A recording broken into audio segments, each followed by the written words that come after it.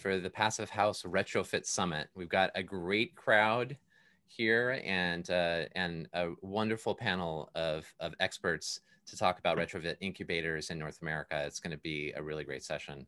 Super excited about it and that you have taken some time to join us tonight. I want to give a big thank you to our sponsors of the Passive House Accelerator. None of the work that we do would be possible without them. Like literally, we would not be able to do any of this work without the support of all of these great companies. So please include them. If you are a practitioner, include them in your work. They're very fine organizations. And I want to give a special shout out to Zola Windows for being our summit sponsor. They're one of the founding sponsors of Passive House Accelerator. And they've also taken the step to be a sponsor of tonight's event. And with that, I'd love to hand it over to Sam McAfee of Zola Windows, who I think has a few words to share with all of us. Got myself unmuted. Hey, everybody. It's great to see a huge crowd. My name's Sam McAfee. I'm with Zola Windows. Usually companies take a sponsorship opportunity like this to sell or tout their accomplishments and differentiate themselves from the competition. But instead, I want to take the time to thank and congratulate all of you, community of high-performance designers, builders, and entrepreneurs for your commitment and contributions that you made to transform the future of buildings in North America. Zola was born from this ecosystem and is a partner to your efforts. And we are the support team to your frontline efforts to make a change. And we wanted to thank you for letting us be on your team. 100% of the solutions that Zola offers are a result of these collaborations with our customers to solve design, performance, and budget problems.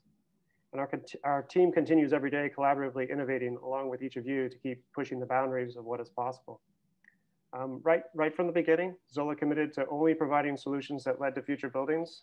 That meant not watering down product offerings with non-airtight windows and to seek business models that ensure that the best performing windows at a competitive market price are an available option for every project type.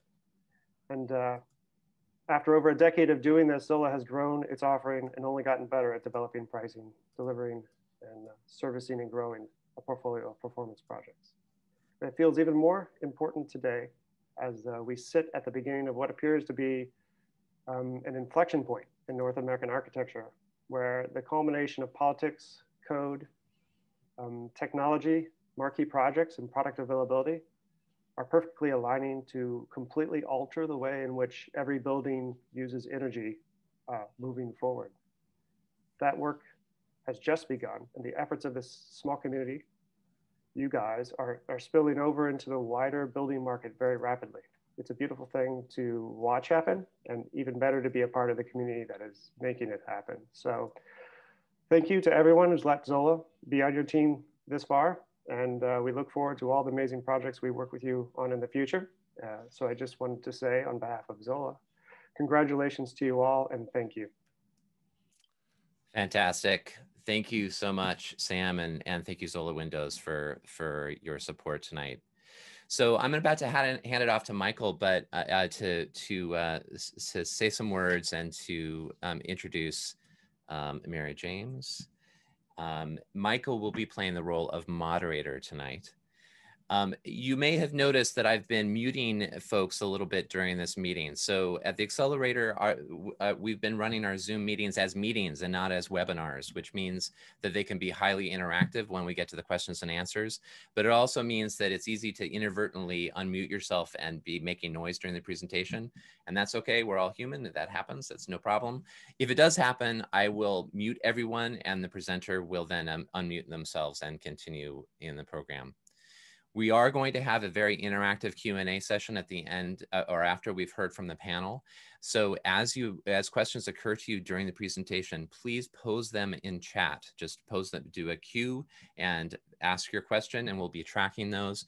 And then Michael will be fielding the questions and actually asking folks to ask their question on camera during the Q&A session.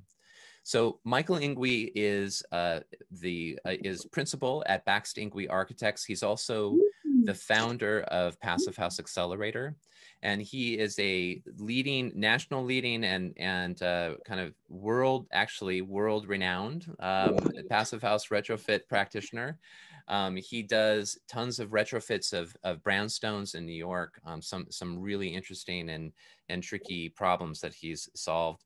And he's a great friend and collaborator on this passive house accelerator journey that we've been on. And he's going to say a few words and then introduce Mary James. So with that, please take it away, Michael. Thanks, Zach. And thanks everyone for coming tonight. It should be really great to see all these different individuals coming together and talking and just sharing knowledge the way we're going to. And already having seen kind of the pre-show and just the conversations that are going to occur, and to just stitch all of this together. One of the ways that happens is Mary James, and it's been great having Mary James with us on the accelerator. Everything that happened with the prefab summits happened the same way, where we did the first one. They're like, wow, we have to do a second one. And the magazine, if you guys haven't checked it out, it's beautiful. And she did a great job. And it's one of those things to pull all of us together, bring these individuals together and kind of stitch together what could be a confusing topic, or in terms of kind of retrofits, such an important and emerging topic.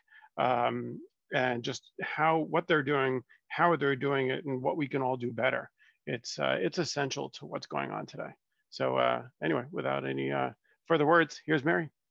Hi, everyone. Welcome. I'm very excited to be presenting this great lineup. But before I get to the introductions, I first want to let everybody know that the next magazine issue is going to be on retrofits. And I really want to ask everyone who's working on a retrofit project, no matter the size, your own home or a very large building, to please let us know about it. And you can do that in one of two ways. You can send an email to Robin, who's our newest research assistant, at robin@passivehouseaccelerator.com. Or you can submit the project directly on the accelerator's project page.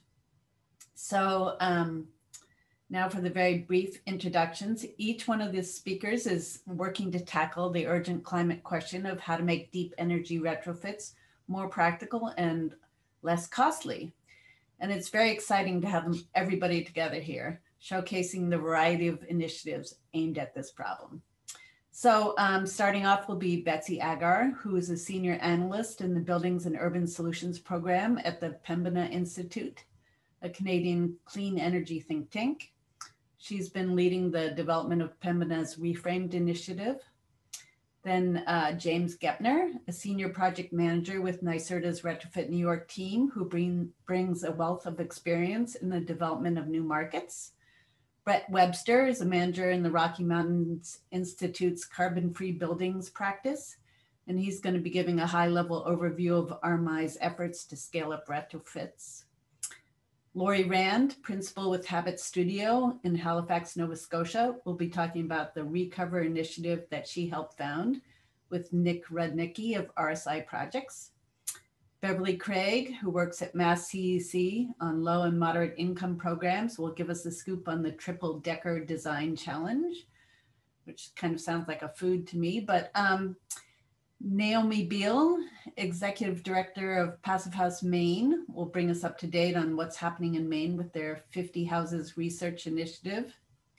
And there's more. A special guest, Mark Carver, is a project leader with the Housing and Buildings team at Natural Resources Canada's CanMet Energy Research Center.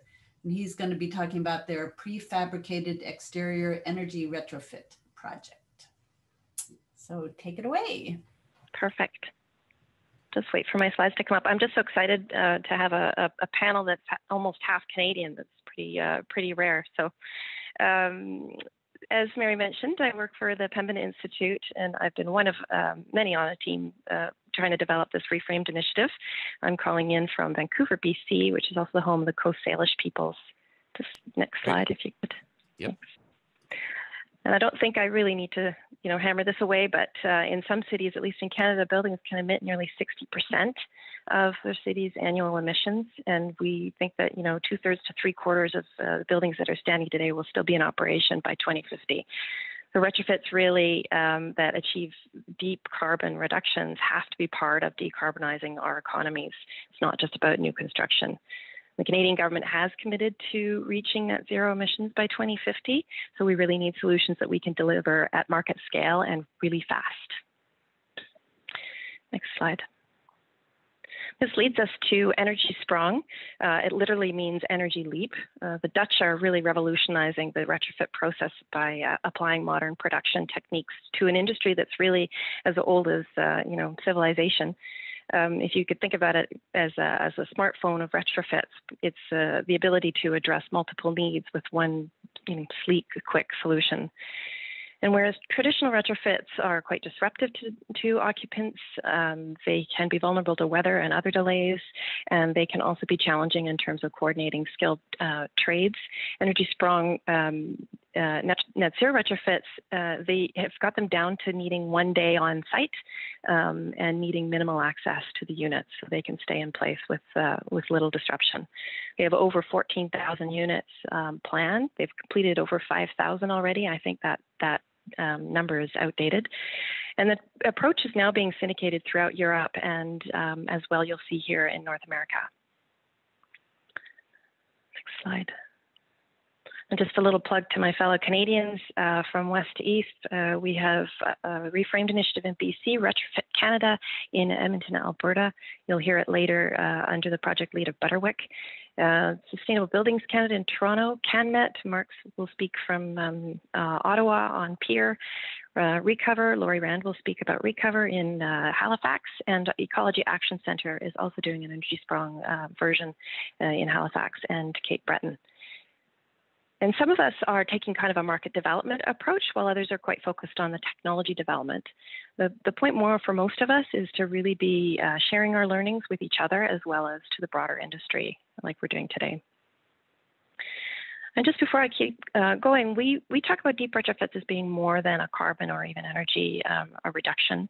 We're also really interested in all the other benefits that can come of retrofitting and living in better, higher performing buildings.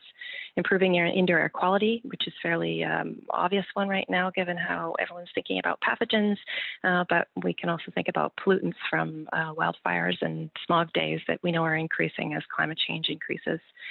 We're working in the social housing space, so protecting that housing. Typically, the older housing stock is the more affordable housing stock.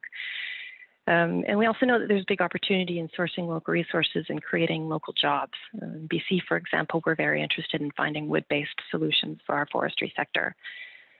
And finally, we think that facilitating electrification goes hand in hand with our grids that tend to be decarbonizing. Even in our dirtiest grids up in Canada, we know that we're on a trajectory to cleaner grids in the near future. This is just a kind of a graphic of how we visualize what this might look like. If you start on that left end and what you might think of as a light retrofit, simple things like recommissioning, simple weatherization. And as we think about deepening it, we want to think, public health improvements such as pathogen controls. For those of us on the West Coast and any other earthquake zones, we want to be thinking about seismic upgrades. And the real, the reason that we want to talk about those all together is we think that these shouldn't be competing. They really need to be synergistic when we think about solutions. So on to our actual projects. Like Energy Sprong, we are starting in the social housing sector, mostly because we have multiple levels of governments in Canada right now who are interested in bringing up that social housing sector. It's been long neglected. And we also believe that those folks have been largely left out of the green building revolution. The bulk of BC's social housing stock were also built in the same decade I was and in need of once-in-a-lifetime upgrades. I'm not sure how I get that, but so it's well-timed with being able to kind of roll this in with how we kickstart our COVID economy, our post-COVID economy. These are the 6 buildings that we have identified and secured for the retrofits. They're mostly wood frame. They're all low rise, with the exception of one is concrete frame. They emit a collective total of about 490 tons of carbon, and the utility cost for this set of 6 buildings is currently over $190,000 per year. Because of BC's clean grid, we can set aside the issues of big hydro. I'm sure everyone has opinions about that. Electrification could all but decarbonize those operations, but given the spark gap or the cost difference between natural gas and electricity, it really crushes the business case for fuel switching. Quite simply, we can't electrify without reducing demand. They just go hand in hand. Next slide. So Reframed is actually tackling both the innovative tech solutions as well as that market transformation piece. Our program is designed to innovate on multiple fronts, including how projects are procured, designed, and delivered, and in developing a business model that will really, make these attractive on the market, in the market housing sector. It took us over a year just to secure our cohort of buildings, but we see that as much as part of the procurement exercise as actually delivering an RFP. We think that building portfolio owners really need to take a new way of thinking about their portfolios. And if we're thinking about bulk buys, instead of bulk buys of boilers, we want bulk buys of building retrofits. So now that we have these buildings secured, we are in the middle of developing, or at the tail end of developing, the RFP, which we're expecting to be out by this spring. We're calling for design teams to provide schematic design services for one of the buildings, and they'll be participating in a collaborative design lab. If you could just click that one more time. This collaborative workshop, we want teams to be working together. Each of them has their own building, but they want to be discussing, climate and seismic hazard risk and vulnerability, thermal comfort and overheating, preliminary life cycle embodied carbon, as well as the financial analysis of design alternatives towards defining that business case. In between the workshops, the design teams will produce the usual design analyses, but they'll also be working on these analyses that reflect the workshop learnings that on the topics that I just listed. And the idea is that we get in early enough in their design process that they can start to integrate them into their outputs. In parallel, we will be showcasing little known or new technologies that we want teams to be considering for their designs.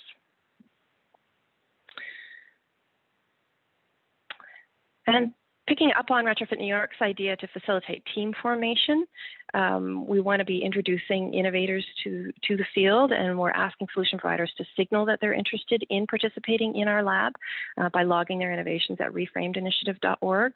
We've mapped solution providers who have registered their interest in participating in Reframed on this retrofit supply chain map. We also have what we call the retrofit incubators mapped here on the third layer. So we're pleased to be joined by everyone else here on the panel there. We're really looking for cutting edge innovations in things like prefabrication, low carbon mechanical systems, seismic upgrades, as I mentioned, climate adaptation, and so on. And if you want to just click it one more time. If you have any questions or know innovators you think should get involved, please sign up for updates, share and register your solution, and join us on that map. Thank you.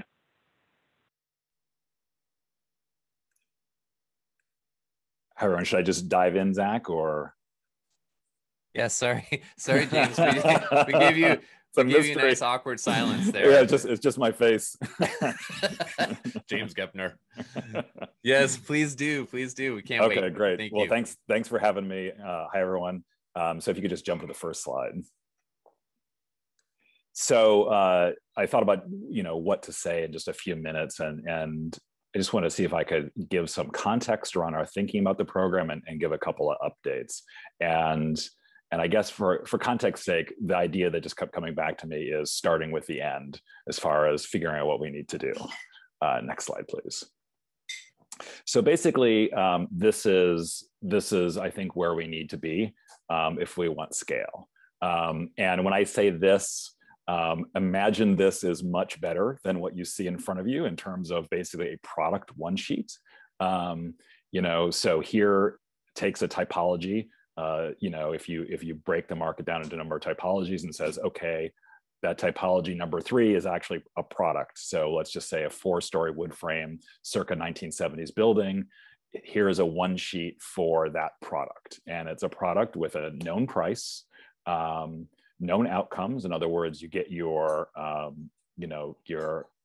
IAQ performance, your energy performance. There's a range that's presented to the building owner in advance of any design or other phases. So very early, I want to say discovery in terms of performance and price. So it's a product, it's not a project. So in other words, it's repeatable, and the scope is defined in advance. There might be some a la carte items like abatement or upgrades of energy service, but you basically have narrowed down the scope just like any product. And there's no delay in the cost or price discovery. There's not an exploration that's required to at least give a very rough estimate of what that price is going to be, basically to facilitate the transaction. It's easy to finance because the bank already sort of knows the risks and mitigants. They know what the performance is. There's probably a guarantee attached to the building. And then once you have this sheet, so it's applied to one building, and you can go to other building owners with similar buildings with similar typologies. Once you have this sheet, you just basically go and say, we can do the same thing to your building. So this, to me, is what's required to have scale. This is a very necessary element. So again, start backwards, start from the end and work backwards. So if this is what we need to present to building owners and lenders to facilitate them opting for a zero-energy retrofit as opposed to a conventional upgrade that is much less capital intensive and delivers very different outcomes, how do we do it? And so to me, this, doing this is imperative. So this is where we're headed as a program, to basically start developing use cases for a product that fits a very narrowly defined market segment for, like this example, a 4-story wood frame building, and that very narrowly defined circumstances, the challenges to be solved for. So I think that one challenge in this area is trying to solve for everything at once, as opposed to carving out. There are a lot of buildings in the world. We don't need to come up with solutions that solve for every single one, but come up with solutions that solve for a particular niche or sector. Next slide, please. So again, starting from the end, what do we need to deliver this product? We need a company that in our mind, that in our view, can deliver direct to the building owner, that there are not intermediaries. It is a replicable solution. And again, they deliver directly to the building owner with a price estimate before thinking about what might be the variables for that particular project.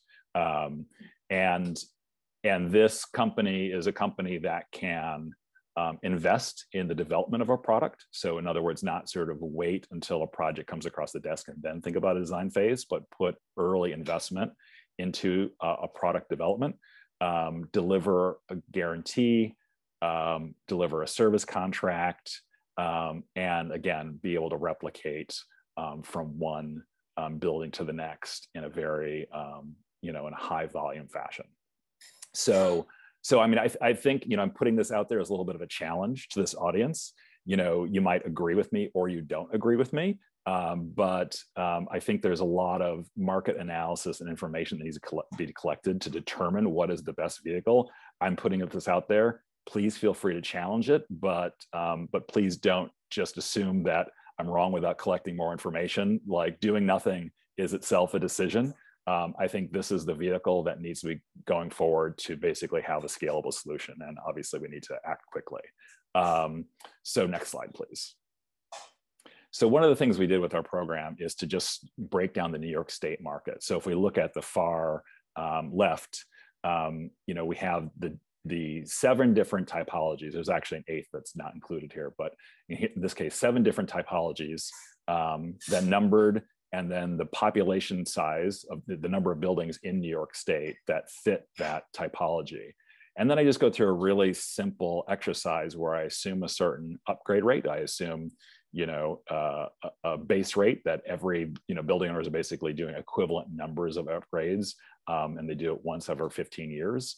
And it gives us, the annual rate of upgrades. So in that first row, you see 13,000 upgrades per year for that one typology in New York State. And then just like, okay, so how many require substantial upgrades that might be able to put the capital on the table to do a full zero energy retrofit? And so I've heard that it's basically 85 to 15% split. So I just take that 15%, and that far right column goes, okay, so in each market, here's what the potential market is to do a zero energy retrofit in New York State per typology. Again, this exercise can become a lot more advanced and a lot more detailed, but it's like, okay, what does scale require? It requires that we size the market, segment the market, and be able to present what the potential market is for investors and companies to invest in the equipment, plant, technology to be able to deliver a scalable solution. So next slide, please. So again, let's start with the end. Where do we need to be? By 2050, we need to have, we have this number of days, about 10,000 days until January 1st, 2050. And that means, just doing pretty simple math, almost 9,500 retrofits a day in the US. That's, around 783 retrofits per hour. So by the time this call is over, we should have done 1,500 retrofits. So basically, how do we get there? Just thinking that's where we need to be. How do we get there? It's not going to work with the existing value chain and the existing supply chain.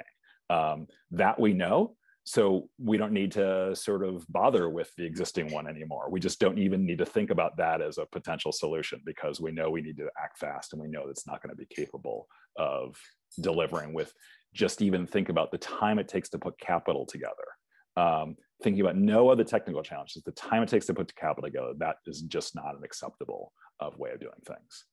Next slide. So, I really like this exercise. I check a lot of my work this way. Let's just all imagine that it's the afternoon of January 1st, 2050, and we didn't meet our goal. We didn't retrofit the 120 million or so buildings in the US that need to be retrofitted.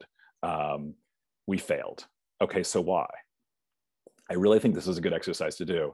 And really spend time to think through this question. And when I've had conversations, there tends to be, it is a human tendency to go, what those people aren't doing, what is not going right out there. So you might initially think technical challenges, policy actions, societal priorities, certain information that's not widely known about, like the necessity of high air quality, knowledge of health benefits. So these, I assume, would all be on your list, practices by lenders or insurers. So those are all good. And I really do recommend that everyone thinks through this. But with all things, we need to, follow the advice of the Stoics and think about what's in our control and what's outside of our control. It's good to know those sort of policy actions and code changes that might be required, but what are the things within your control? What can you do? This is the hard part, but we're all always better off when we do it. So I think this is a really important exercise to go through. Once you, find that knowledge, then you can really say, okay, here's how I can act. And there's kind of less anxiety about whether or not you can get to the solution, because you already know you're doing everything possible. So, once you come up with items, then put it in the calendar, block out time to do that, because then it'll actually occur. Next slide, please. So basically, our thought with our program is, and we'll be releasing some requests for qualifications that start to drive some coordination in the industry around this type of entity. And we'll also have our next round of demonstration projects that will seek to build our first use cases for a scalable approach to retrofits. But here are some things that, you might have different items on your list, but just I wanted to throw some out there. I think architects and engineers particularly, these might be valuable actions. So, these are, again, there's a current structure to this industry. And what we know for a fact is that it won't work here. So, fee for service, for example, I think will continue, but is that going to be the answer for scalable retrofits? I don't think so, no. So people's willingness to kind of expand even their business model as they think about what are the required steps to scale to retrofits, I think is really important. And again, when we think about those numbers, these decisions really are key to having a lot of impact. So the decisions that you make are obviously incredibly important. I think everyone here knows that. Next slide, please. So then there's the flip side of that same exercise. It's the afternoon of January 1st, 2050, and we succeeded.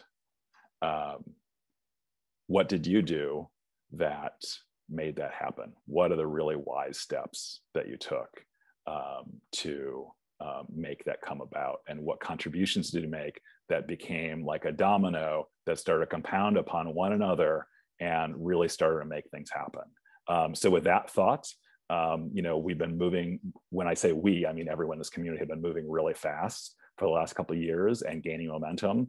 So I'd like to see that continue. And I think the question, for me, the question of what needs to be done is a thing of the past. It's really, how do we implement? How quickly can we implement? How do we scale? And so with that, thank you very much for having me. Thank you, James. And I also want to give a shout out to NYSERDA for being a stakeholder partner of the accelerator and supporting so much of our work. Thank you. So Brett Webster, you're up next. All right, great. Thanks, Zach. Hi, everyone. It's really great to be here. Great to see so many folks in attendance. I'm going to be giving a high-level update on the various prongs of the Realize initiative at RMI. I think some very brief background is that Realize was formed about 5 years ago, inspired, like many of the organizations on the panel tonight, by Energy Sprong in the Netherlands.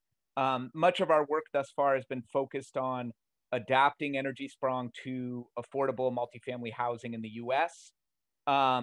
Recently, our initiative has expanded and morphed in a few different ways. And so I plan to give a sort of update on where things are at with Realize and what we're up to. I will preface that this is undoubtedly going to be a bit of a whirlwind tour, but I will try to keep things concise and moving forward. And if there's pieces folks are interested in digging into, hopefully we can get into some of that in the discussion. So next slide, please. Great. So these are the 4 areas I'm going to focus on. The first is the Advanced Building Construction Collaborative, which is an initiative that we are working on in partnership with DOE and many others. The second is Zero Over Time, which is an approach to portfolio planning that I'll discuss in a bit of detail. The third is around our efforts, our R&D efforts to bring to market the types of solutions we think need to be out there to meet the retrofit challenges that some of the other panelists have discussed. And the fourth is really around scaling the core Realize programs that have been aimed at, or the original Realize programs rather, that have been aimed at affordable multifamily segment. Next slide, please. So Advanced Building Construction Initiative at DOE is really aimed at accelerating a transition, a market transformation to high performance technologies that could ensure new buildings and retrofits have superior comfort, resiliency, low carbon footprints, fast on-site construction timelines. They're affordable to developers and consumers, measured by sort of a lifetime value outweighing a lifetime cost, and are appealing to owners and occupants. So in support of this trend, the Advanced Building Construction Collaborative that RMI leads in partnership with DOE and ADL Ventures brings together an array of building industry stakeholders to help accelerate the mainstream adoption of these innovative high performance technologies and practices. Next slide, please. So the ultimate goal is to decarbonize the built environment in the US by 2050.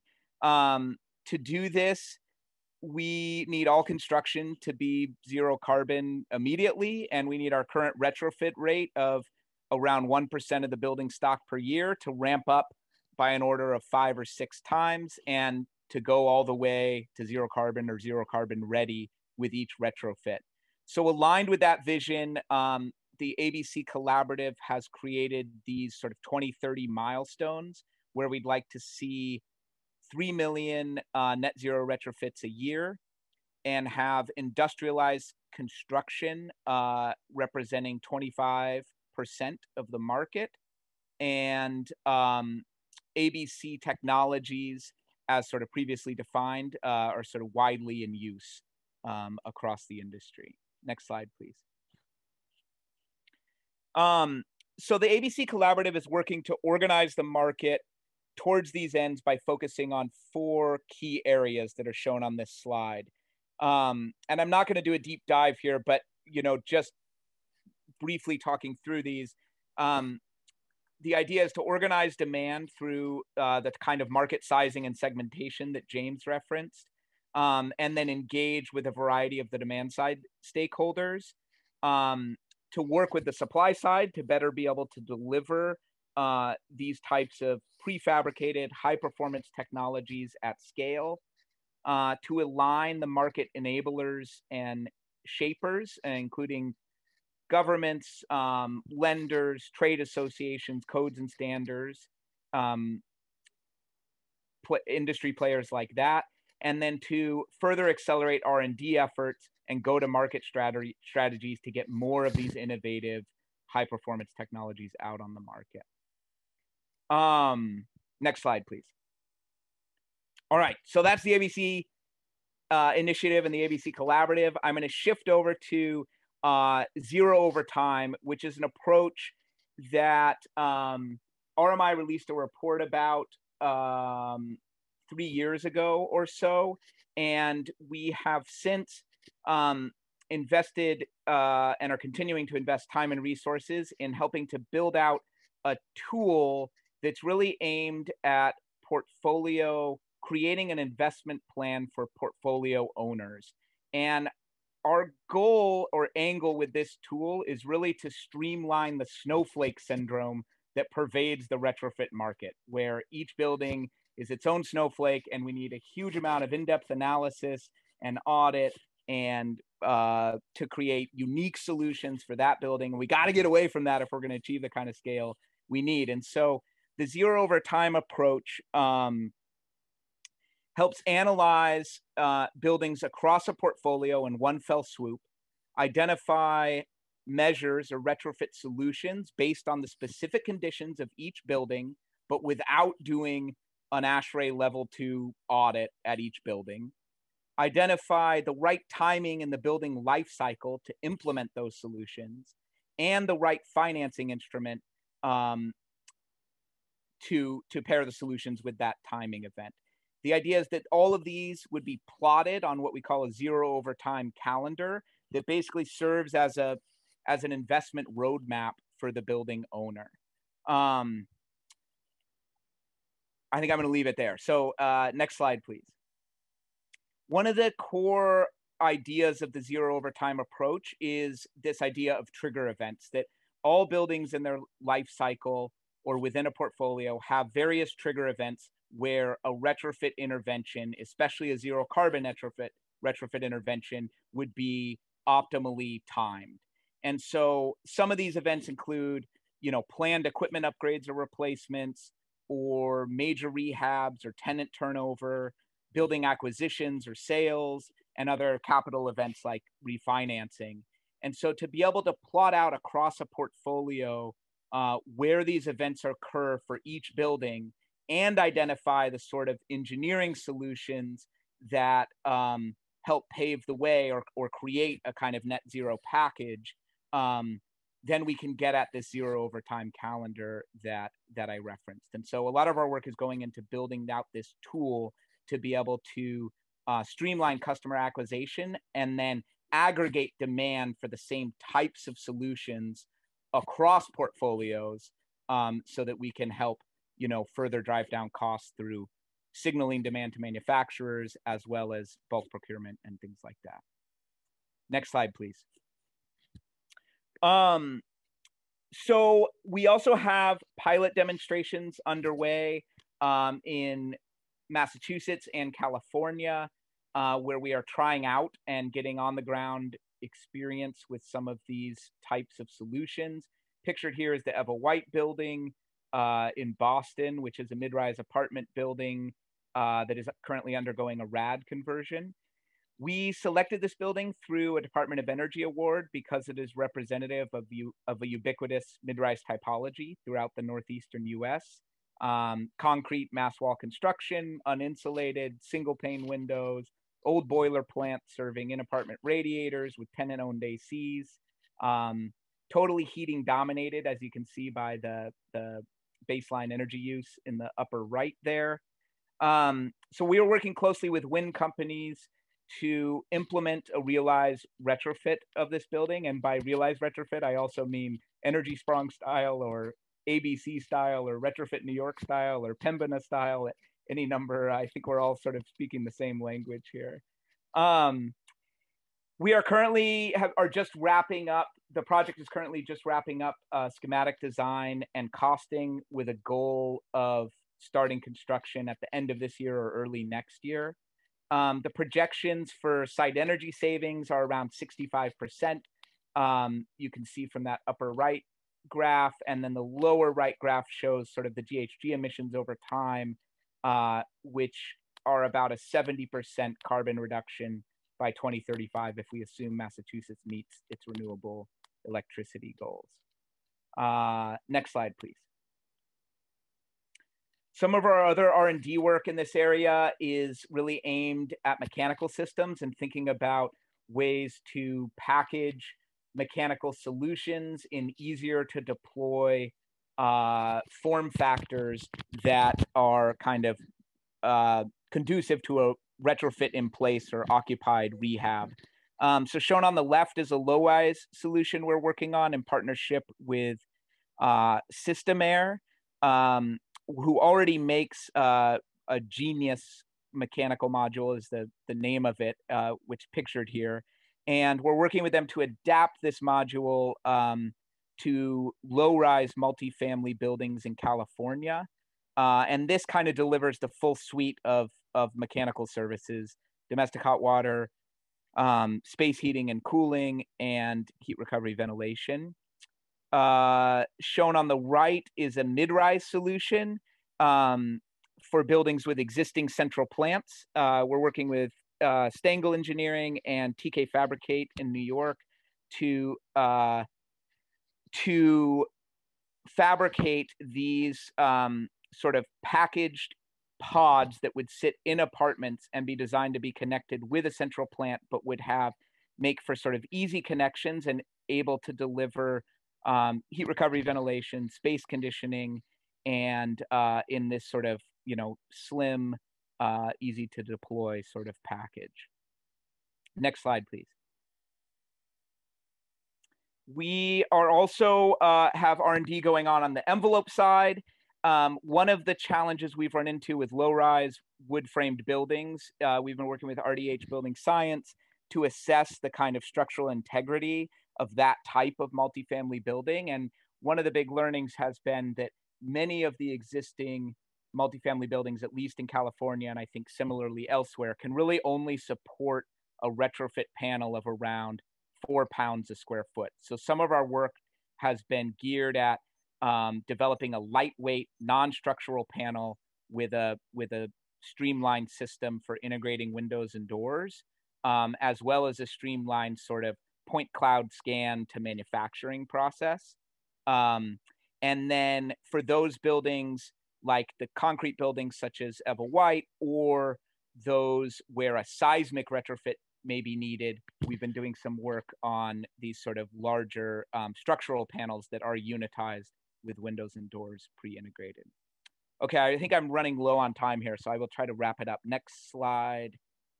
So then, actually, if you can go well, I can actually stay here. Yeah. So that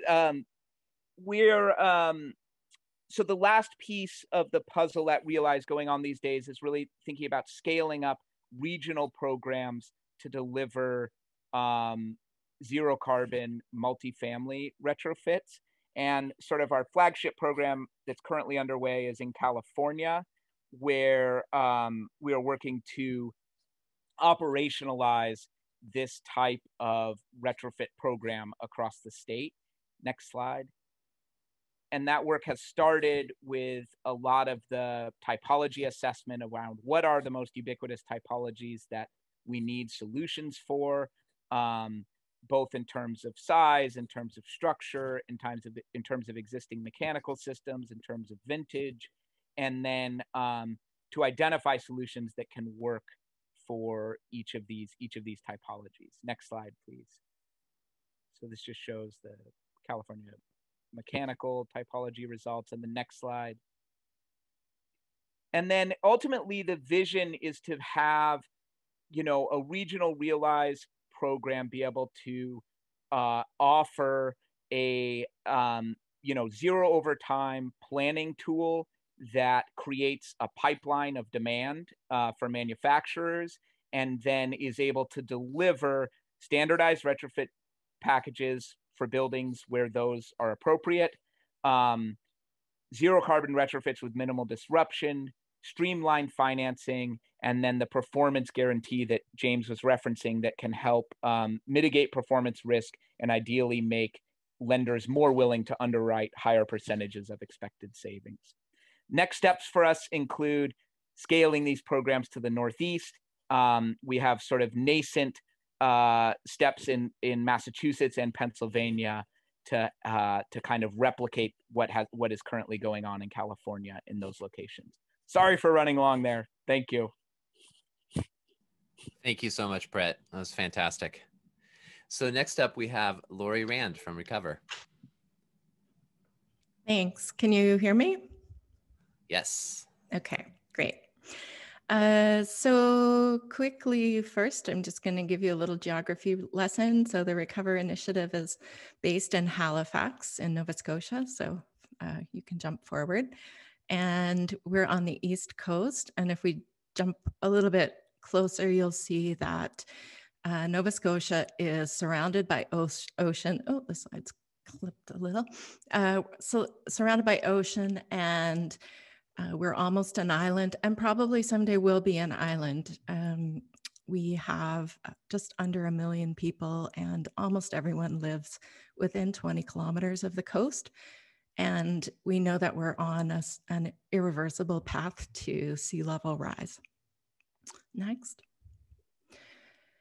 So about a year ago, my colleagues Nick and Emma and I somehow persuaded the province of Nova Scotia to give us money to study doing an energy sprung demonstration project here in Halifax. And when they did that, after relentless hounding on our part, we weren't actually prepared to take the money. So we ended up doing it as a sort of incubator under Quest Canada's umbrella. Quest Canada is a nonprofit that Emma works for, and they work with municipalities to develop smart energy plans. Next. And so that's the building we studied, and largely we studied that building because it fit the criteria. It's a 4-story MERB, similar to what Brett was just talking about, or James. And it is ubiquitous building type, and we really set out to look at MERBs because we felt that it would benefit the most people quickly. This building is about 40 years old and is heated by an oil-fired boiler, which is very common in Nova Scotia. More than half of our buildings are heated with oil. Next. So our goals with the pilot study were to develop a process that would be scalable, repeatable, and efficient. And we were aiming for 1 air change per hour. And we wanted it to be net zero, although we would have settled for net zero ready if the solar potential wasn't there. We also wanted to develop a process or a strategy that would be carbon storing rather than high in embodied carbon. We did not want to contribute to rent evictions because that is prevalent in our city. And whatever solution we came up with needed to be regionally sourced and locally made.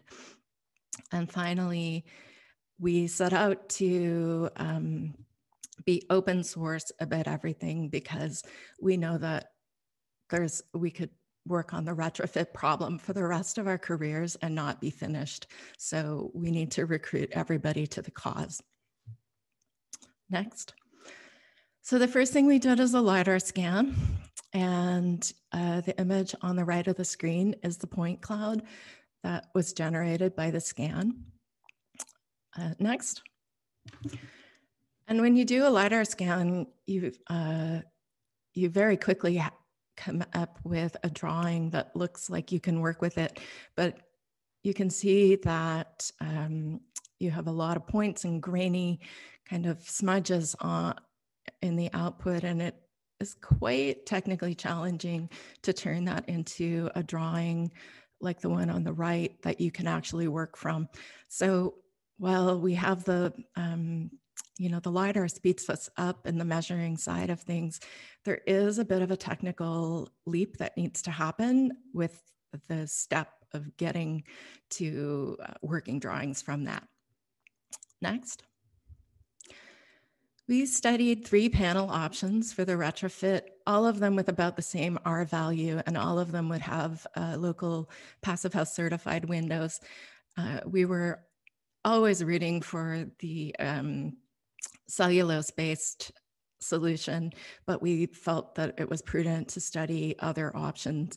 And so we looked at foam panels, basically SIPs, and also insulated metal panels, and basically because both of those options were kind of already available. Next. And kind of evaluated each of those options based on cost and complexity, and particularly, we've probably spent the most time with WUFI analysis because you probably noticed it's a brick building. So we didn't want to cause any problems by covering up brick and making headaches down the road. And we did find that using cellulose on the roof was problematic, and our short-term solution was to propose using basically dense glass sheathing. But I think that as we go forward with the demonstration build, we'll probably reassess that. And after all of that, we decided that yes, the cellulose-based panel was the right choice. Next. We did spend quite a bit of time crunching the numbers on the carbon math, and we did that using the resources you see on the right. So the Phyllis database, Builders for Climate Action's great carbon calculator, which at the time was a beta, but now you can actually get the real version, and also the EC3 database. And we found that just in the new building materials, by going with the cellulose option, we store 76 tons of CO2e in the building materials. It would actually be more. We decided to go with metal siding instead of wood siding because metal saved nearly 90 grand over the lifetime of the building. And so we made a small compromise. Next.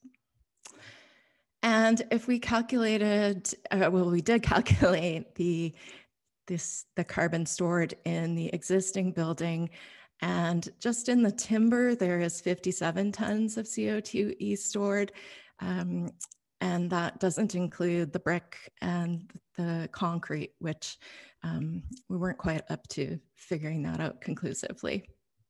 Next. So I'm just going to go quickly through some nerdy building details. The idea for the roof is that the panels will span from the whole way across the building because we don't know about the bearing capacity of the footings, the internal footings. And so from side to side, the new roof panels will extend out and over the wall panels, and the wall panels will kind of be suspended from those. And then at the bottom, at the foundation, there will be sort of intermittent brackets that the bottom of the Larson truss will bear on and be fastened back into the foundation. Next. And we're basically making giant tongue and groove panels. And that's the corner detail that you see on the right. Next. And we're planning, at least currently planning, to span the full height of the building. It's not a super tall building, and the panel layout will be, as best as possible, we'll be doing 8-foot segments. And you can see we're looking at basing the positions on where the windows are. Next.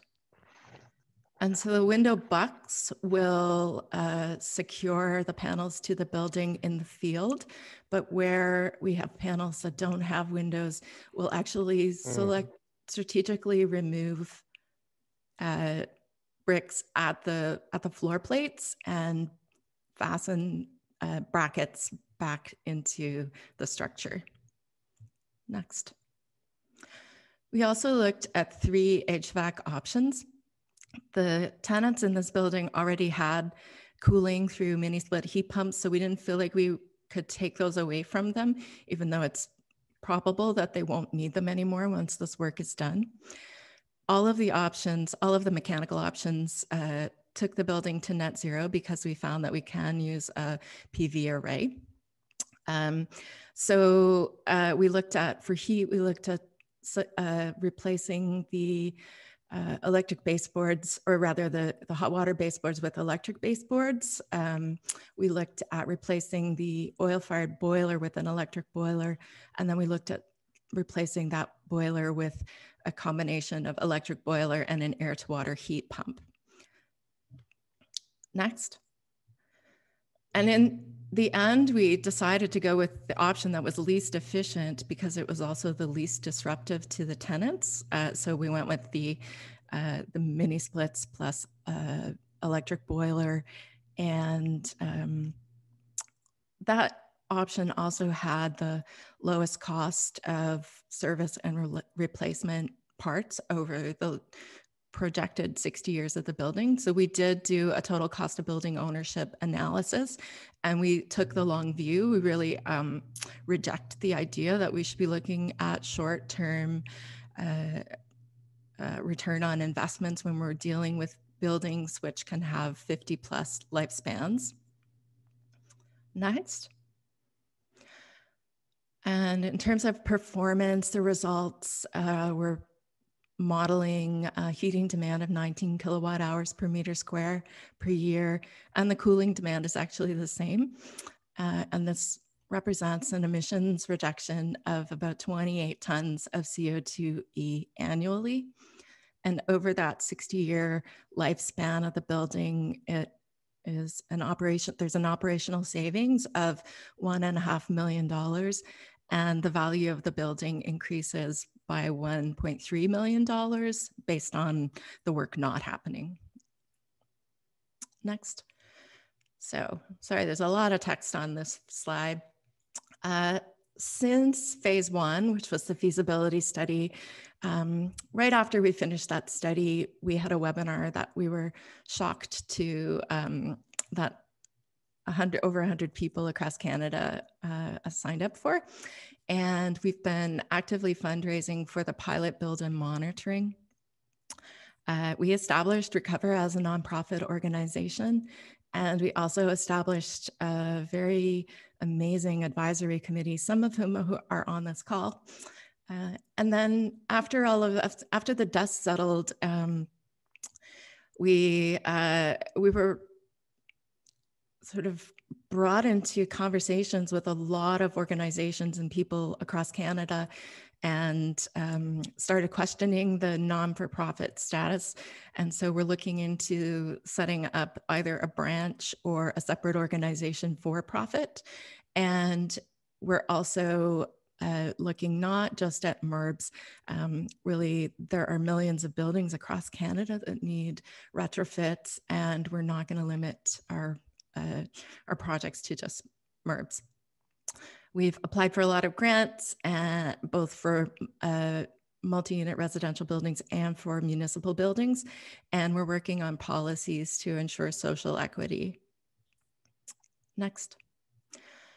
And so all of those stars are cities that we've had some of them more serious than others conversations with city staff, and in some of we are pursuing funding to do municipal building retrofits. Next.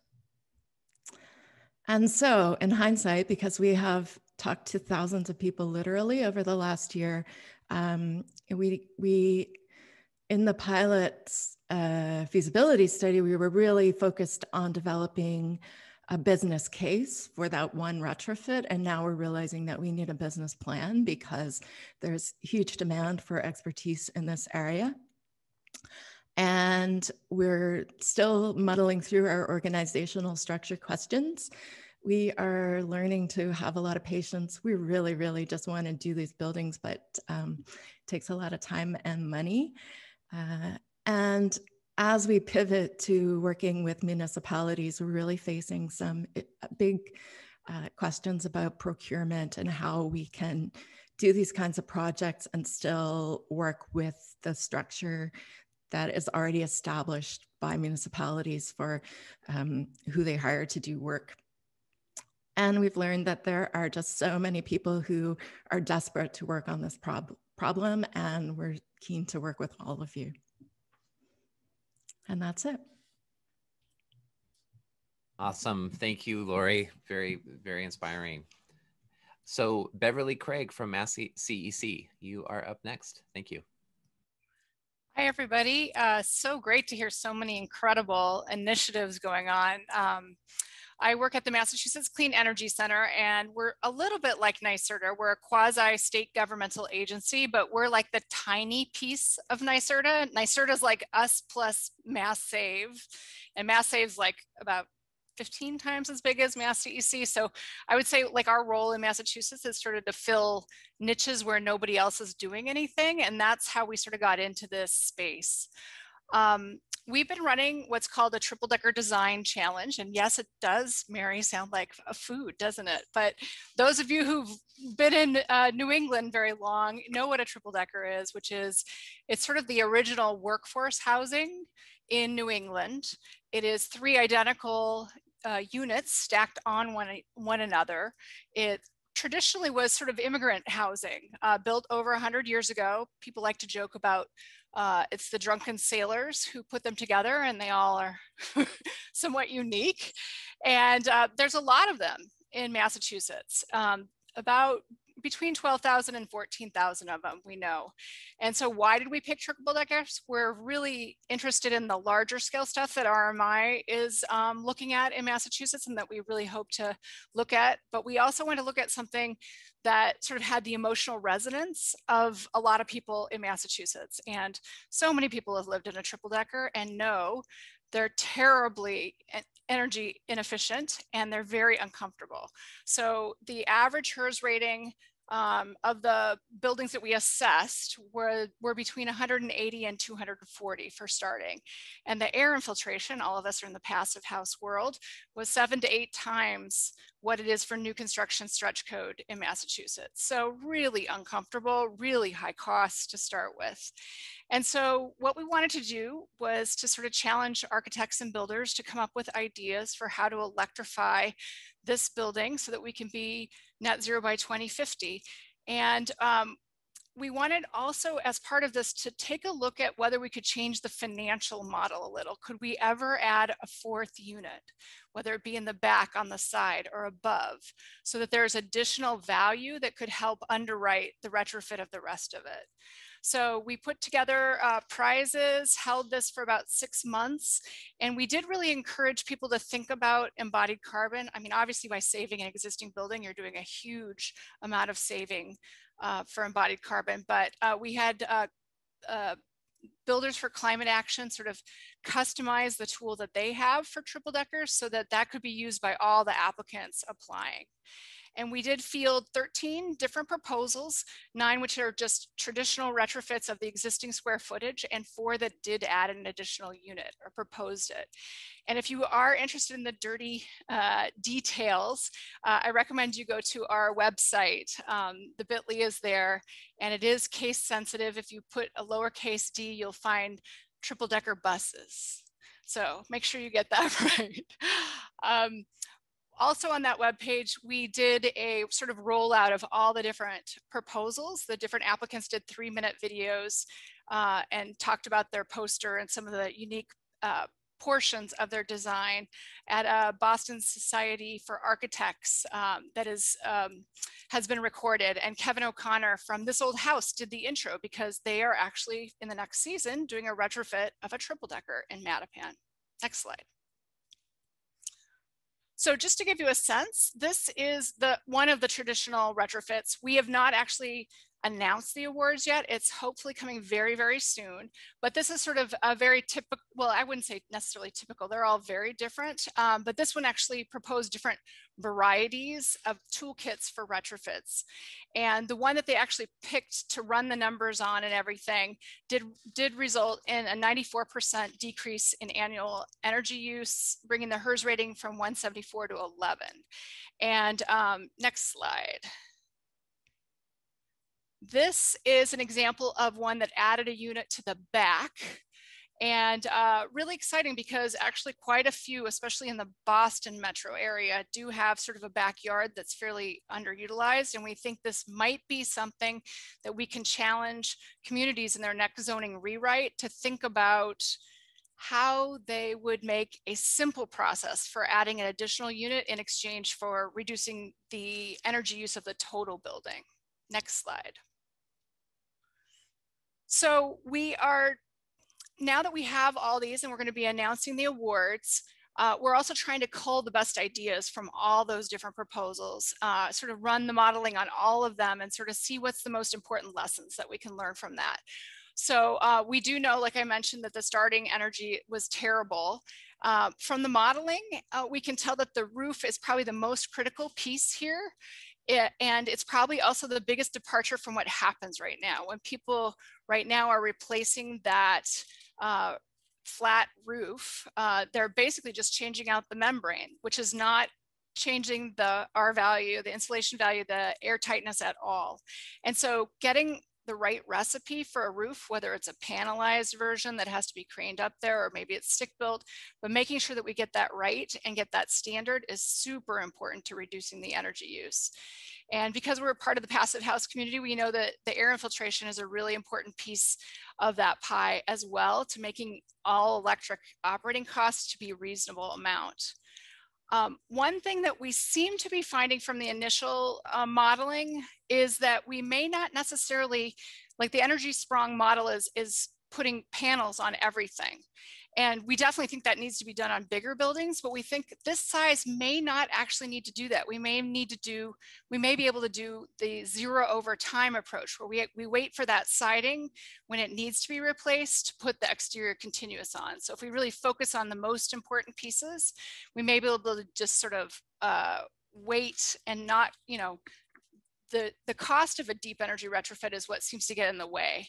And if we can do pieces of it at a time, that's going to be a really great thing. Solar on all of these totally made sense. In Massachusetts, it's often a 5 to 8 year payback, and with it, basically then you've got free electricity. So that really reduces the cost of operating an all electric building. It also seems fairly obvious that if you're going to be replacing the windows, that it's really, the premium's not that much higher for triple glazed, and that's probably a decision you should make and that our policies should be encouraging. We did find, you know, the big challenge for selling somebody on the idea of solar on a building like this is there's this tenant landlord split, and how do you like incorporate that in a green lease or something else?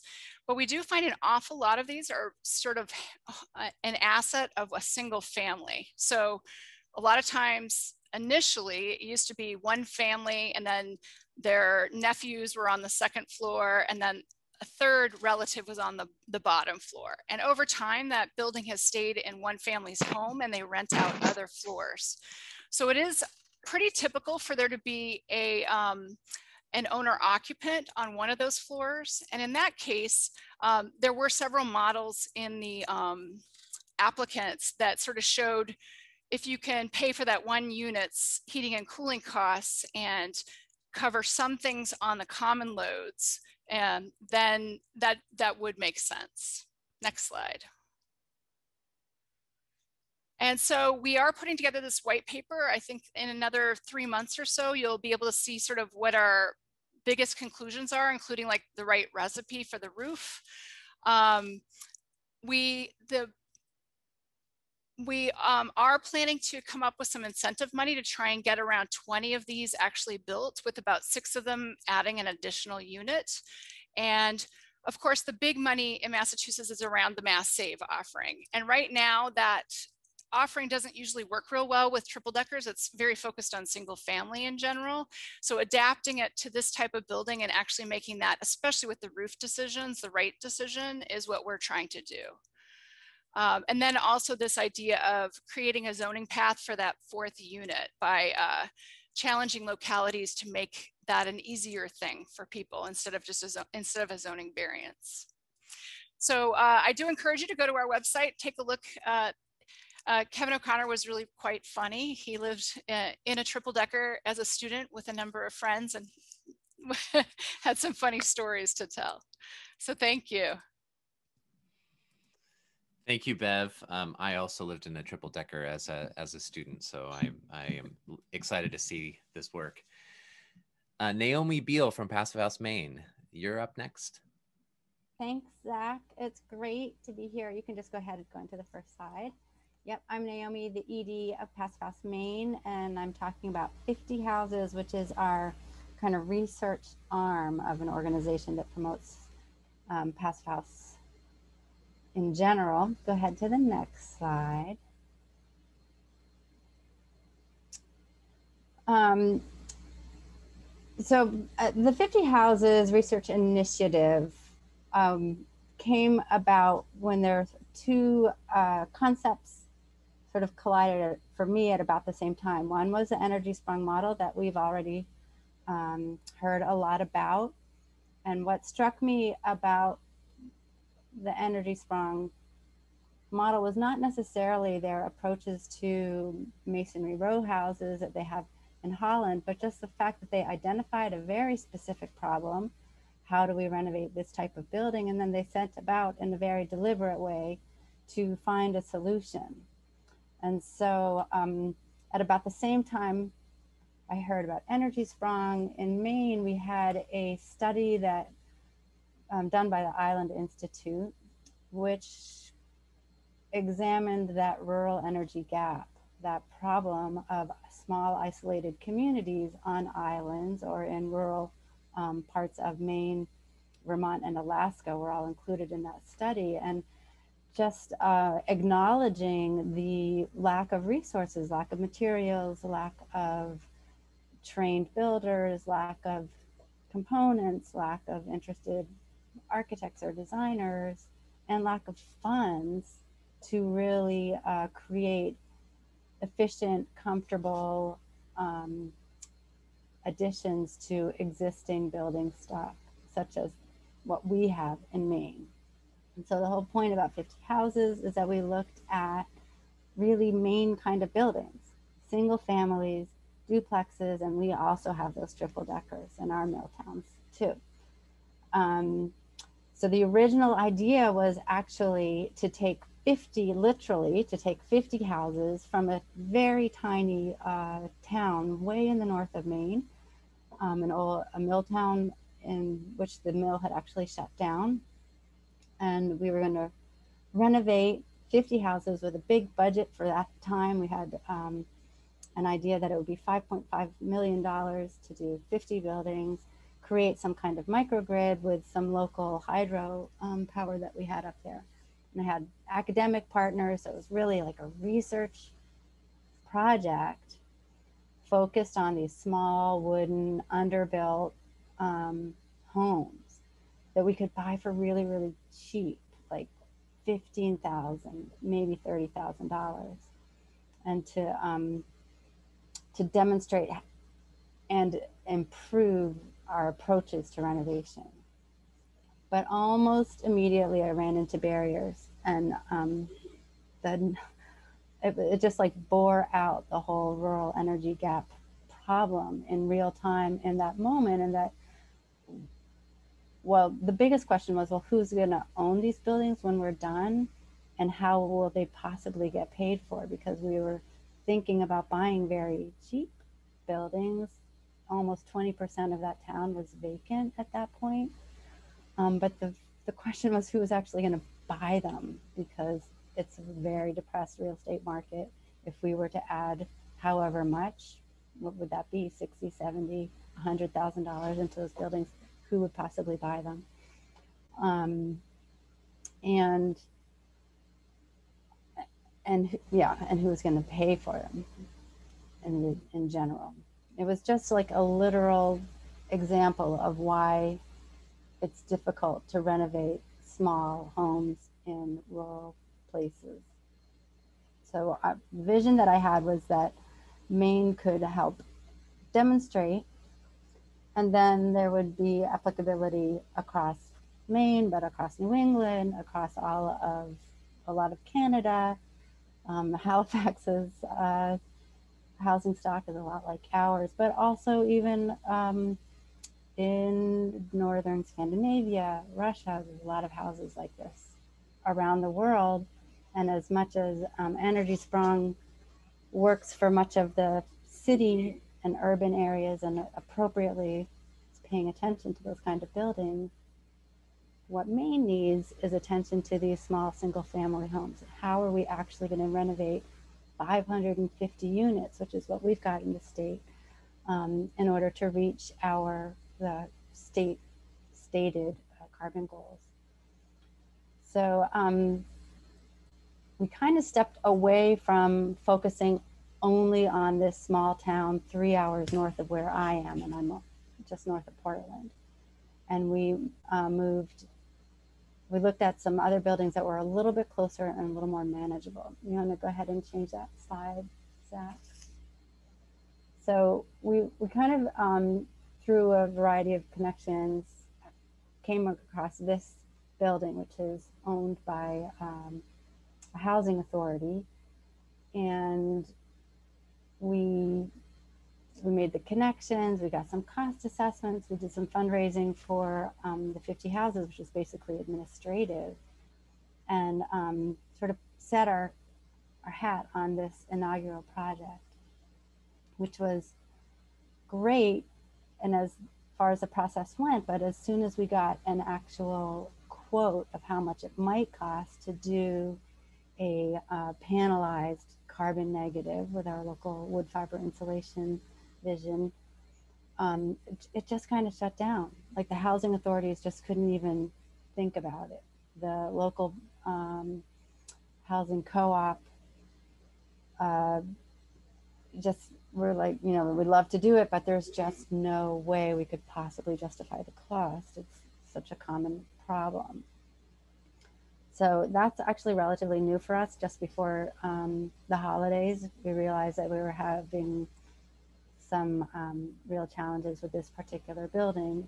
In the interim, we've also were developing what we're calling this open source database, which is a collection of case studies of single family duplexes or triple deckers renovations, so that we can sort of collect those examples in one place that can be accessed by anybody who's doing similar projects. So we have started that process. Go ahead to that next slide, Zach. we have a second building that we're looking at, which is, you know, sort of moving forward. This is part of a living building community challenge project. It's the Ecology School in Southern Maine. They've built a couple of dorms and some community center new build to living building challenge, but the existing farmhouse on that property also needs to be retrofitted to passive house standard. So we are working with that school. We're helping set up some monitoring to do some pre-construction monitoring. During this phase, we're also firming up some details of a report that we started a good 12 months ago, actually, that's trying to make a definitive case in favor of a deep energy retrofit rather than weatherization, which is where the state seems to have come down. State of Maine is focusing on weatherization and heat pumps as their approach to reaching our carbon goals through our existing buildings. And then the other part that we're working on that's really coming quite close at this point is that database. I just want to double check to make sure I'm not forgetting something else that I want to say on this page. I was quite literal about doing a short presentation. So we have this project in the works. Go ahead to that next slide. Thanks, Zach. And this is the homepage of retrofit-research.org, which is Passive House Maine's 50 houses research, retrofit research side page. And on this page, we have access to a survey, which is how we're collecting our case studies. That survey was created, refined again, and refined some more. We feel pretty good about it right now. And we are actively collecting case studies. We have 4 that have sort of been our placeholders for the last year. And the expression of the data on the other end, that page is not yet released, but with more data points, it will make a little more sense and be a little more complete. So we are at this point actively asking for and looking for more case studies. So if there's anybody on this call who has a passive house level retrofit and want to share it with us at Passive House Maine, but it's also then available to everyone, get in touch with me and I'll forward you on to our intern, Sebastian, who I think is on this call. He's a University of Maine Orono econ student who's helping us get at least, we're looking for 20 case studies in the next couple of months to fill in to that database. So I think that is where we are for right now. Fantastic. Thanks. Thank you, Naomi. You're welcome. Yeah, that's good, important questions you're raising and important work. So, Michael, I think it's time for you to take it away. Great, thanks, Zach. And those are great. This is, I think, what everybody was looking for, just kind of everything in one spot. And it's a good snapshot of kind of where we are. This question is actually, if everybody can just take like a minute or two answering it themselves. Beverly, maybe we'll start with you. But we had a few questions come in that were really similar, which is really comes down to what do you feel are the easiest items that could make the biggest difference in meeting your goals? You know, what are the things you need to have to really happen right now to kind of help things happen, and what do you see as the hurdles and the opportunities? So everyone can take a minute or two asking, and Beverly, we'll start with you. It came up during yours, so I figured you'd be first.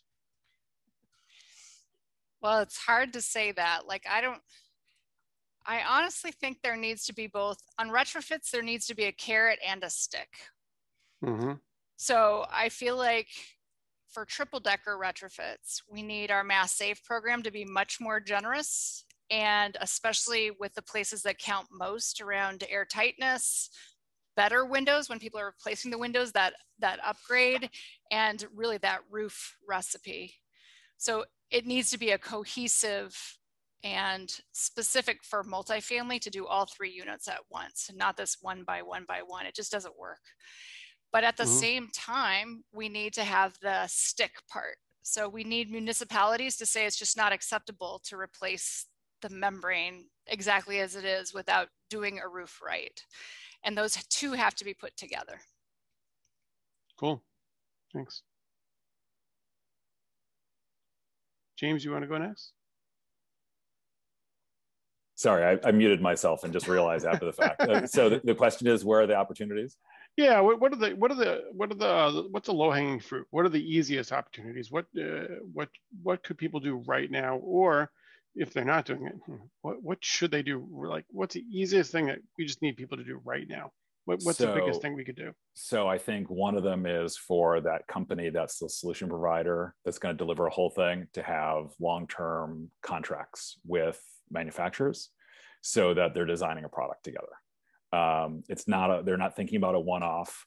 They're thinking about a multiple year process where they continually think about how to do plug and play, how to speed up the installation process, cut down construction interest, and so forth. I think for portfolio owners, not hiring a GC and then having that person manage the project. Hire a company that's going to put a warranty behind the product. That makes sense. So those are kind of the 2 big ones. And then I think also, I mean, it's not low hanging fruit, but I just feel like I have to throw it out there. Energy is cheap. It's going to be cheap for the foreseeable future.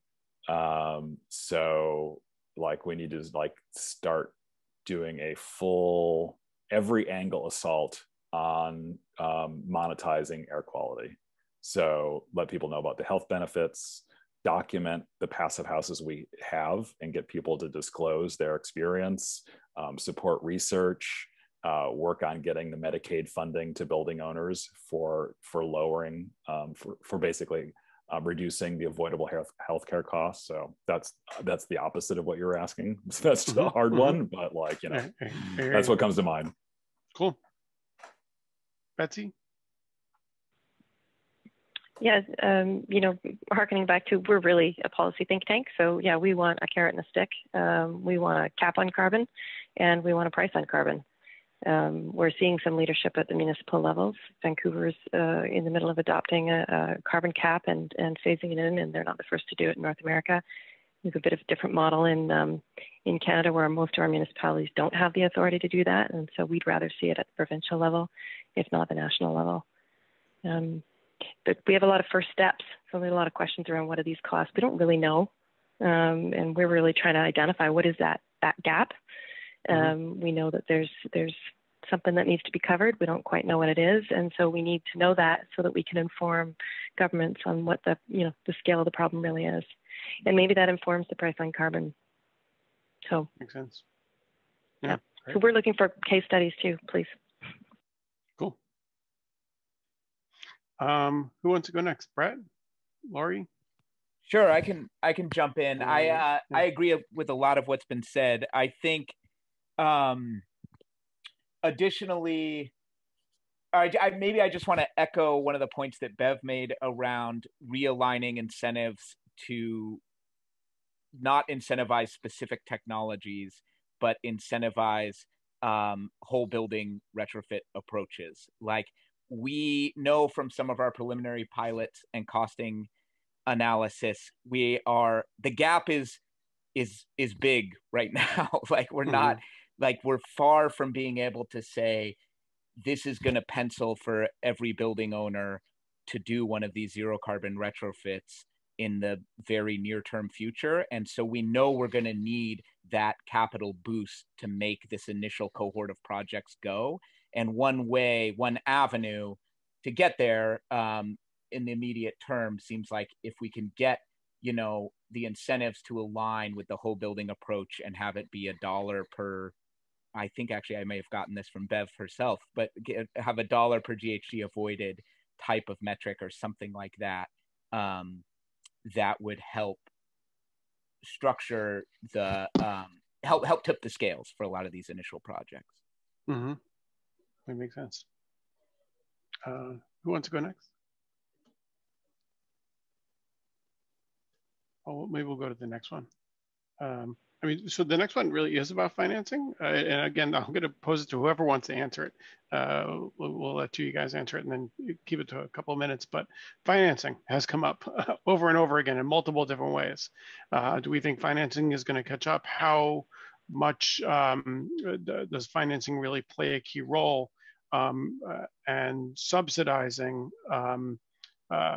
projects at the beginning, because we're going to need potential subsidizing so that the market can catch up. So anybody who wants to jump into that, we talked about it a little bit just now, but anybody who wants to kind of continue with that, jump in.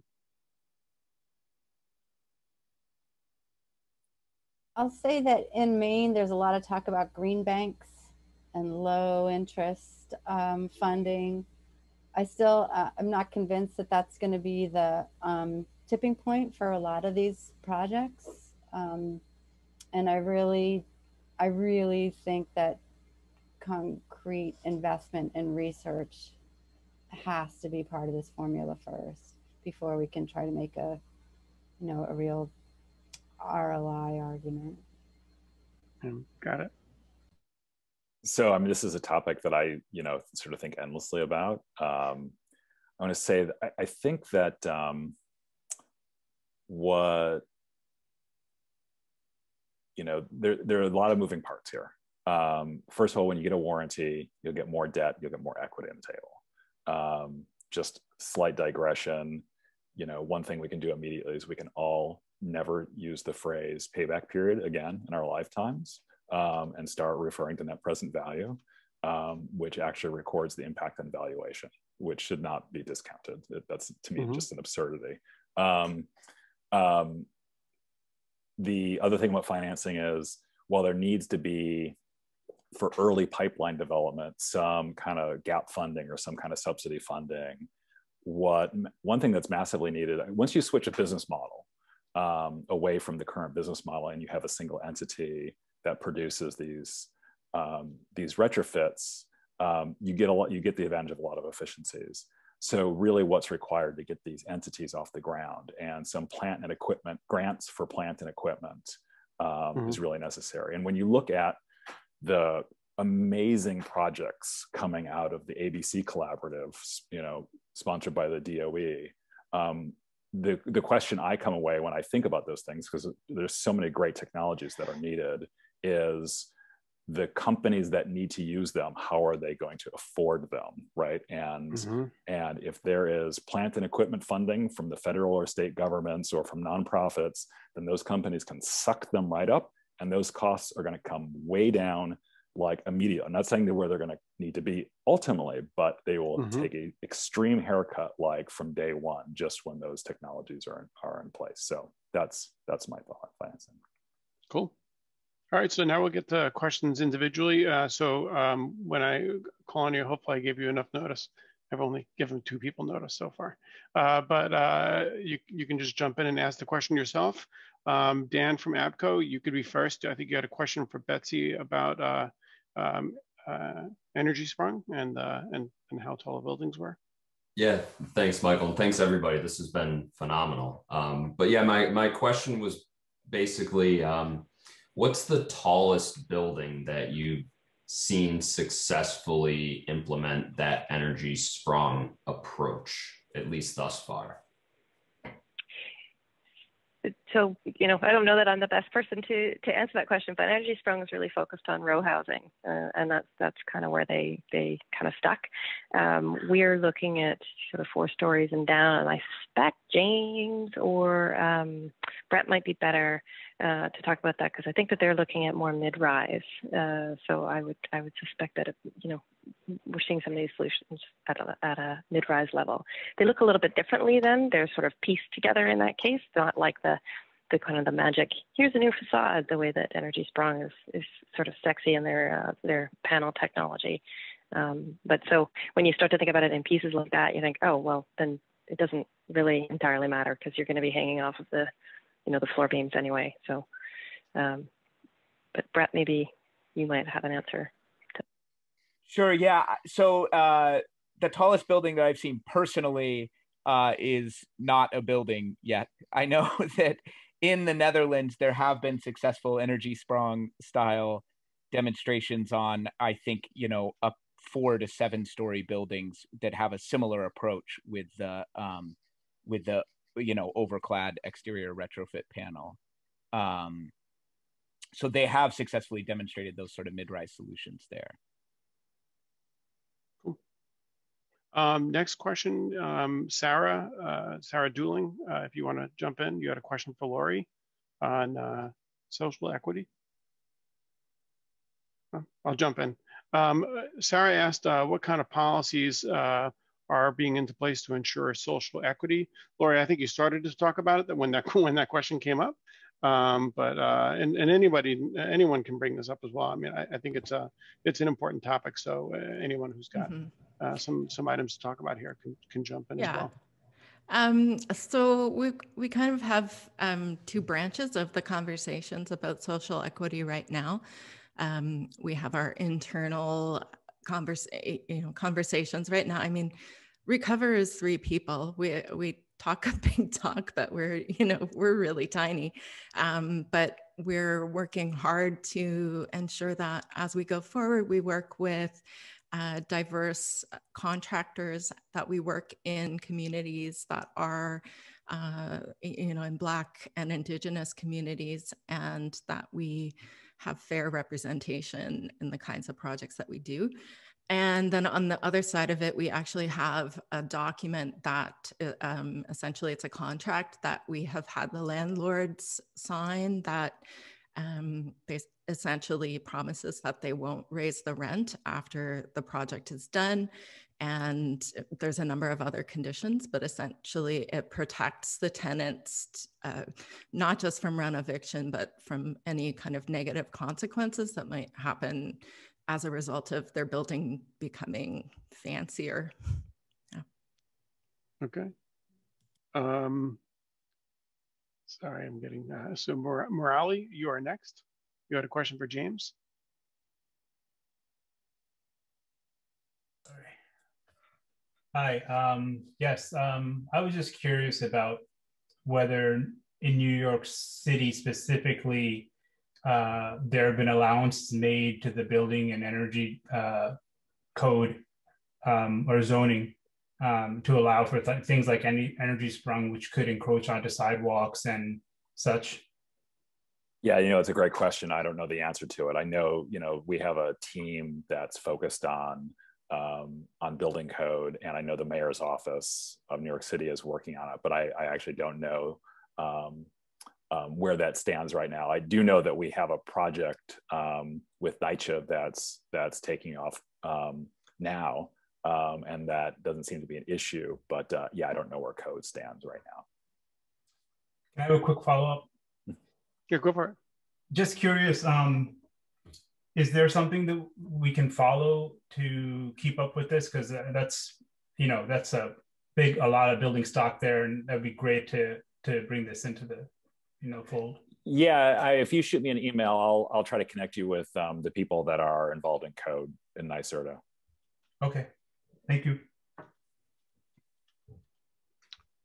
So I am sorry, but I don't know I didn't write down the person's name who asked this question, but both Naomi and Beverly came up with both of your presentations, which is just in the triple deckers, the ventilation between units and just air sealing between units and just the noise between units, I guess, several times came up. And if you wanted to talk about that just in that building stock, I'm going to put a second question on that as well, which was asked by 2 or 3 other people kind of in the chat, which is how does historic preservation play a role in some of these buildings? Because obviously some of them will be in districts where that'll matter quite a bit. So either one of you can jump in on that. So triple deckers definitely, is my audio on? Yep. Okay. Triple deckers right now have a lot of air between units. You know, you smell your neighbor cooking and smoking and whatever they're doing. And there's basically no effort to compartmentalize at all. So I think that is part of when we talk about advanced air sealing, and part of why the expense is there. It's around that.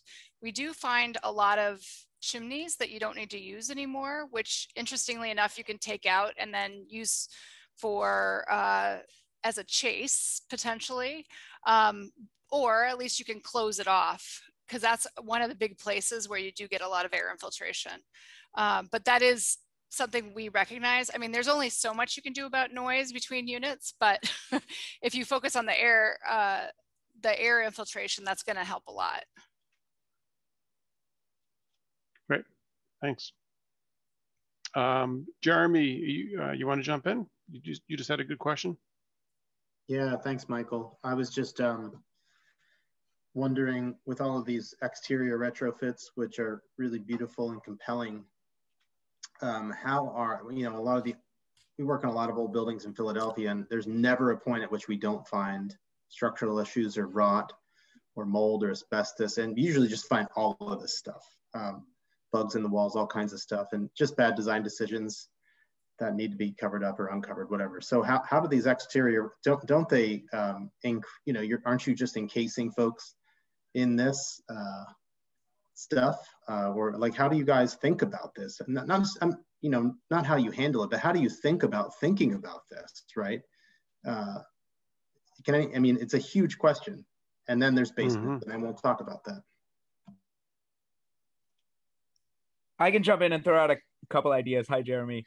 I think we're running into some of this in our California work on some of the pilot demonstrations, where the amount of structural remediation that needs to be done to even support a 4 pound per square foot panel is substantial. And so I think there is, and so some of that may be like, well, if you had an independent structural panel that could go on that building and help give it the seismic retrofit that it needs anyways, and give it this new facade and energy performance, could solve some of that. I think, to your question, there is a point at which, you know, we need to think about, like, what are the buildings worth retrofitting? And we haven't done much of that analysis. Maybe other folks have, but versus tearing down and building again. I mean, I do think that is a factor with some of the oldest building stock. So that's my thought on the structural side. On some of the mold and pest side, we've done less work there, so I'll let other folks weigh in on that one. I would just build on what Brett's saying. I mean, none of these can be done without an understanding of what's going on inside. And, you know, maybe the question isn't as extreme as, is this a tear down? Maybe it's is this the right, you know, is an exterior retrofit right? If you need to get into the interior to do some remediation anyway, then that might be your best approach. So they're fair questions. Even though we've identified our buildings, we still don't know what we're really going to run into when we actually start, you know, assessing them.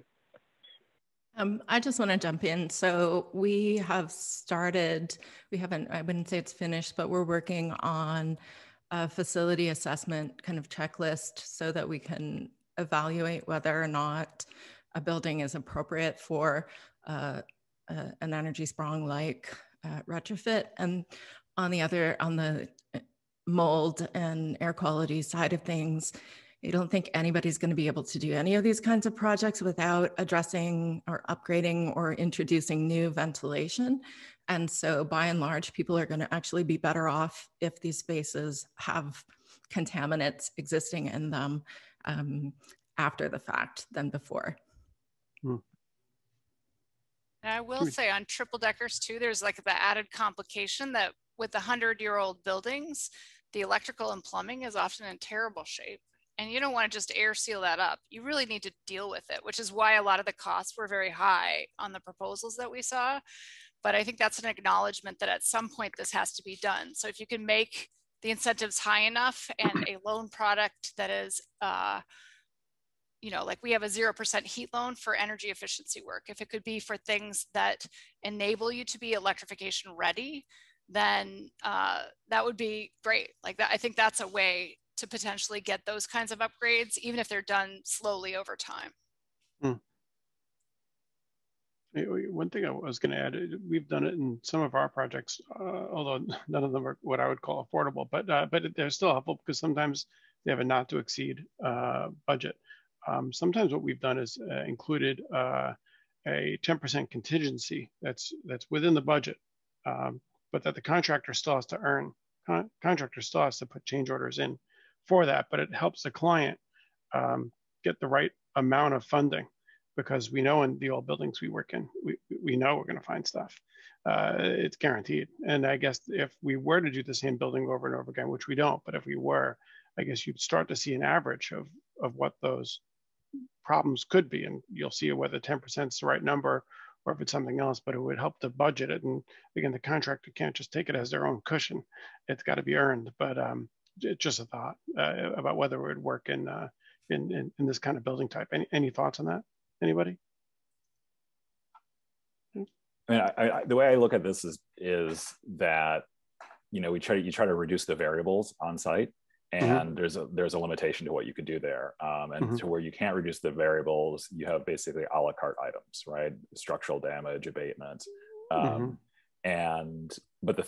when you look at those structure elements or abatement, when you compare a conventional, you know, we're trying to get a building owner to make a decision, and that decision is a comparison between two alternatives, and there's a wash between a conventional upgrade and a zero energy retrofit for abatement issues or structural issues. They have to solve them anyway, really. So if that's a cost, that's a cost. It doesn't create a larger delta for adoption of a zero energy retrofit. But if it's capital intensive, in fact, that might be favorable to zero energy retrofit, because you do the work and then you might get 10 years of additional longevity to pay for those costs.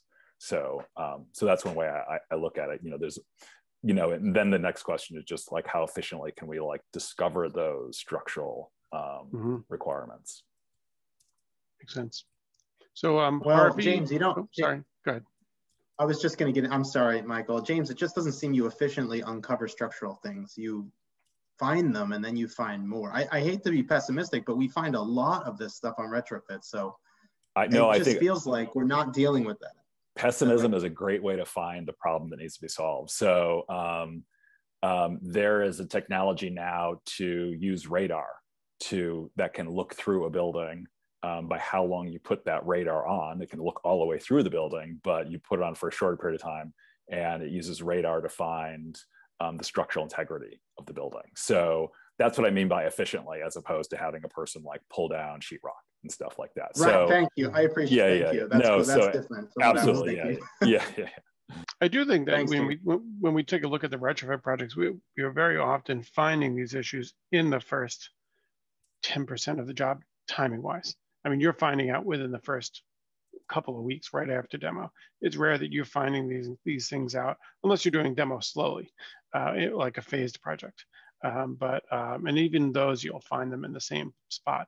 I do think, especially if someone was doing the same project type over and over again, I think you could start to actually you do the math and come up with some probably pretty responsible numbers. It's just my take on that. But I mean, again, we'd have to see how that goes. Harvey, you're next on the list. You had a few, but choose one or two. Well, Harvey, we'll come back to you if you're muted. He needs to unmute himself. Sorry, my mic wasn't working. There you go. And I finally got it. Yeah, I would have come back to you, I promise. That's a great question for tomorrow night on T3 for technology. So maybe we should save that for tomorrow. All right. Yeah, but no, my thing was, you know, real estate is location, location, location. And I think after hearing everybody who did a fabulous job tonight, to me, it just seems like it's incentive. Because it's going to come down to the financial. And so it's almost like, and I say this very loosely, it's like the nerds need to meet the chip heads. Because it's got to be it's got to come up with something from a Wall Street angle for a financing that the governments can jump on. It's finance outside. It's tradable. Something has to come that way to make some sense of it.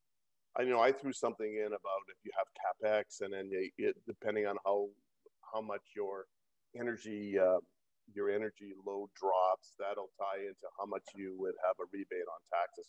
So I'm just using that as a basis, but really I think it's going to have to come down to incentives. And other than that, James, you were saying that you've talked with some owners.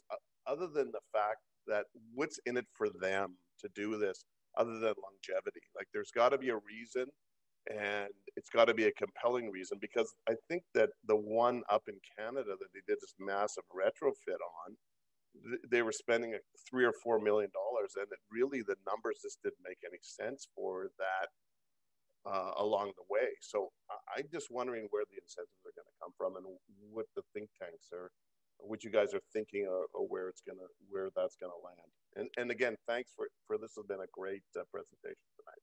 Thank you. So before we get to the next questions, I'm going to throw it back to Zach real quick. Big thank you to Mary James for organizing tonight, and to Michael Ingui for moderating, and for all of our fine panelists for their presentations. Really, really appreciate everybody's contributions on what is such a vitally important topic for us to be engaging with. I also want to do another shout out to our sponsors who make this work possible. It just really lots of gratitude toward these companies for their support of the accelerator, and especially a big shout out to Zola Windows, our founding sponsor, actually our very first sponsor at the accelerator, and also tonight's summit sponsor.